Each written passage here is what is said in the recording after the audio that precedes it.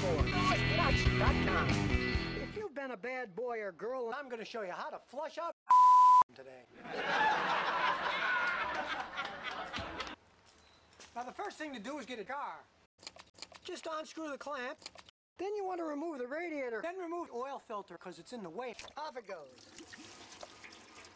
The filter just comes off by hand and you get it out of the way.